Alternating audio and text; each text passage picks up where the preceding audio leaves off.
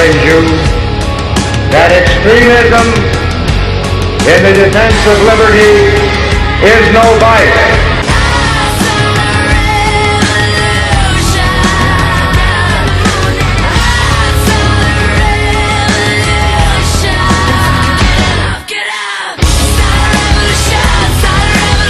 America's evil genius, Travis Cook, back with you once again. And today's show is one that I'm taking pretty seriously. I mean, I take all the shows we do here seriously, of course, but I think this one is one of the more significant shows that we've ever done in terms of our way moving forward as conservatives.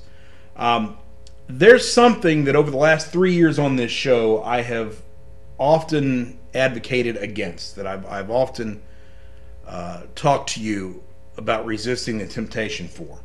And that something is the idea of conservatives, Tea Partiers, if you will, breaking away from the Republican Party and forming a third party. There's been talk of that here and there since the Tea Party came into existence. We often hear that suggestion, and it is very tempting. I do not doubt that. It always has been. But I've always, up until now, suggested that it should be a last resort, that we should never take it off the table, but so long as the possibility were there for us to take over the Republican Party and implement conservatism through that mechanism, then that would be the best possible way going forward. That's what I've always said. However, after what happened last night in the Mississippi Senate primary, I'm taping this on Wednesday night, the 25th. So what happened in that Mississippi primary between Cochran and McDaniel last night, I must tell you that I am rethinking that stance very, very seriously. Now, don't get me wrong. The Thad Cochran victory in that election last night does not take away from the magnificent gains that conservatives and Tea Partiers have made during this election cycle, namely the loss of Eric Cantor in Virginia. Now, some of you are saying, well, that's one primary. You're saying it's a huge gain, one primary? Yes, I am, and here's why.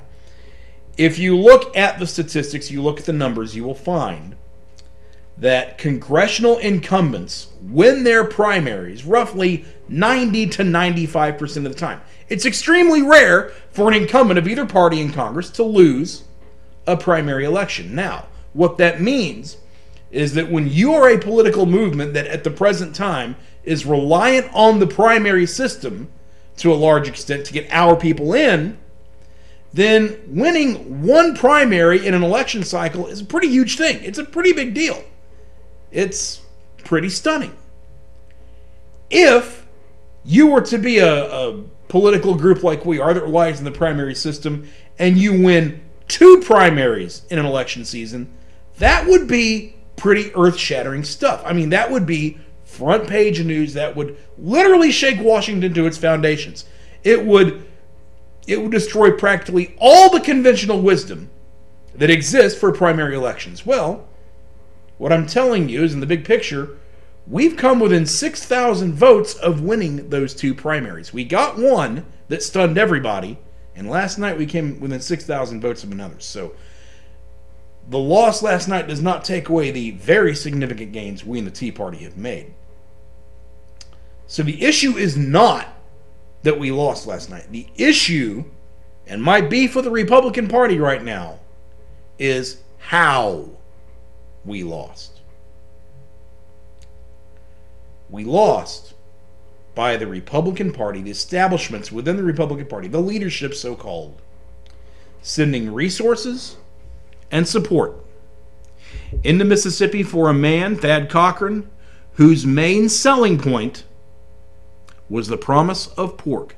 Thad Cochran, if you look at his campaign, was little more than, I will bring federal money back to Mississippi. That was really the only thing he ran on.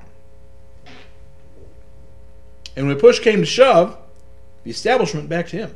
Not only did they back him, but they then took the unconscionable step, the unforgivable step, of appealing directly to our political enemies, namely poor Democratic voters in urban areas,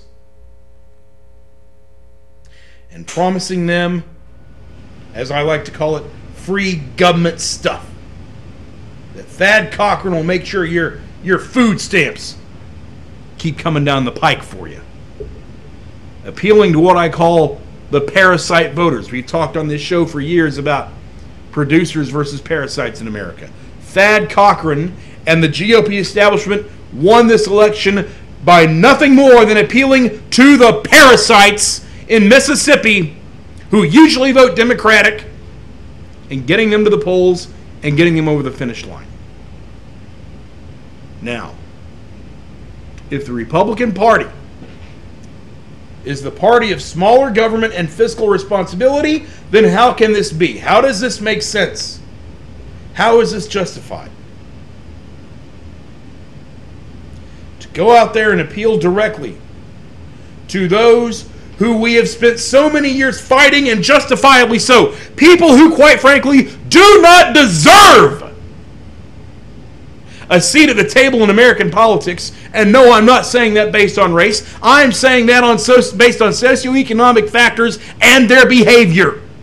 They are people who contribute nothing to American society. They are people who do not deserve consideration. They are people who take and do not contribute. They are people who are the source of our problems, the source of our crimes, and you went and got in bed with them. It's unacceptable. To consort with our enemies to defeat us? Well, just what in the hell do you stand for, Republican Party? Now, it's one thing to compete with other constituency groups within a political party and sometimes be defeated. That's, at the end of the day, that's what party politics are all about. That's not uncommon. It's not unheard of. But it's quite another thing altogether for the party itself to actively work towards your defeat, which is what the Republican establishment did last night in Mississippi. We were the targets. Conservatives were the targets. Tea Partiers were the targets. Patriots were the targets. The very party that will tell you they are for limited government, that will tell you they are for fiscal responsibility, made targets of those of us who actually believe in it. And then, and you know this is going to happen, despite making targets of us and actively working for our defeat, now they're going to expect our support afterwards. Not only for Thad Cochran's general election, but for every other election that comes up. And you know, the presidential election comes around in 2016, they're going to come to us again, hat in hand. Hey, would you vote for us? Would you donate some money to us? Would you work a phone bank for us? Would you put out some yard signs for us? Would you campaign for us? Would you drive people to the polls for us? They're going to come to us again because they always do. Because quite frankly, we conservatives are the only ones in the party who actually do that grunt work. So they love to have us vote for them. They love to have us do that grunt work. But it's becoming abundantly clear they don't actually want us anywhere near the political process. And this is not the first time. Look what they did to Sarah Palin when the media descended upon her. And she was the only reason anybody gave a damn about John McCain to begin with. The party didn't come to her aid. The campaign consultants of McCain tried to shut her up when she was the only one providing any energy. Look what the party did to Todd Akin, abandoning him in a race that could have easily been won. But they just didn't like his comments. They were embarrassed. Despite the fact his comments were right, but that's another discussion for another time. Sharon Angle, Christine O'Donnell, abandoning them at the first sign of any kind of trouble instead of standing and fighting. I want to go way back, even Barry Goldwater, abandoning him after he wins the nomination for the presidency. It's almost as though they wanted to lose that presidential election. Not to mention, instead of just talking about individual people, not to mention all the times in the political arena they've turned their backs on us when it came time to fight a raising of the debt ceiling. And no, the leadership, they'd fight us then. The government shutdown, they turned their backs on us there. Even though so many within the party ran on the idea of the government shutdown. It was a positive thing. Y'all were okay with it when we were running for elections on it. But when it came time to actually do it, y'all didn't have, pardon my French, y'all didn't have the balls to follow through with it like we did. So I'm looking at this situation, I'm looking at this picture. And when it comes time for us on the conservative side to actually do something, and the party that we've been told we should caucus with turns their backs every time the going gets a little bit tough. They don't back us up. They don't really believe in what we say, but they make it sound good just long enough to get them elected.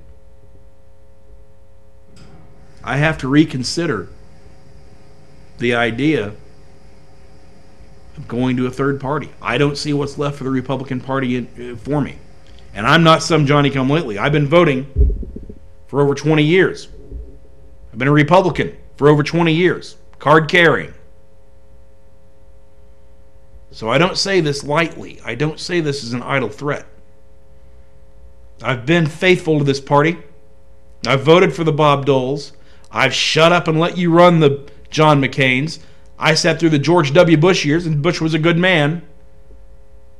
But I let you get away with all that government spending and increasing government spending money on crap like education. Hey, I deserve a bit of the blame for that. I'll admit it. And I'm man enough to own up to that.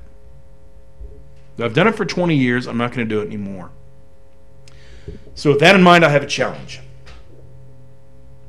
Since I am a 20-year Republican who's about to rip up the old membership card, I've got a challenge. This challenge goes out to anybody in a position of power within the Republican Party. The challenge is this.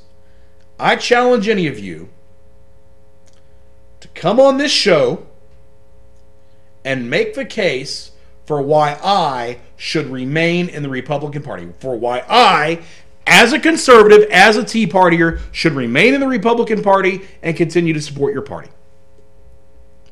And don't get me wrong, I'm not having illusions of grandeur here. I'm not saying that some big shot from the National Republican Party committee is going to come down here. I'm not saying that at all.